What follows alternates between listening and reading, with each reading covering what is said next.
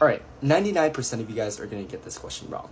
So you might think the answer is 1, but these two are actually two different numbers, because what we have to do is go from top to bottom. So in this case, we have to do 3 to the second as well as 2 to the third to evaluate each one.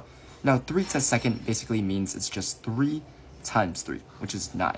So this becomes 5 to the 9 power divided by, over here, we have 2 to the third, which means that we're multiplying 2 3 times. So this becomes 2 times 2 times 2, 2 times 2 is 4, 4 times 2 is 8. So this becomes 5 to the 8th power. Now how do we divide fractions with the same base? We have to remember this rule. X to the a divided by x to the b is equal to x to the a minus b. So in this case, this is actually just equal to 5 to the 9 minus 8. A minus b, subtract these two.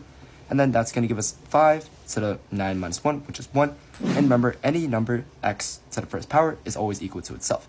So in this case, 5 to the 1 is just equal to 5. Therefore, your answer to the super viral math question is going to have to be 5.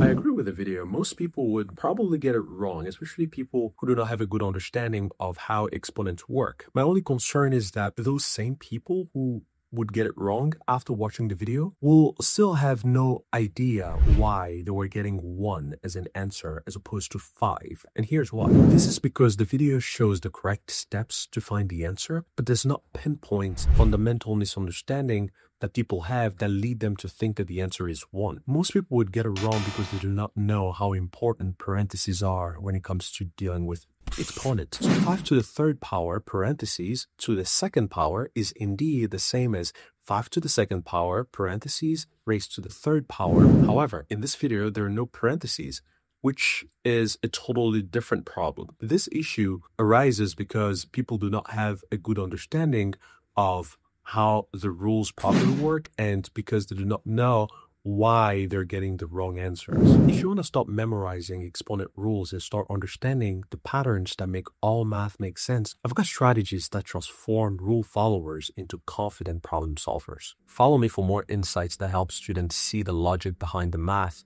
and not just the steps to follow.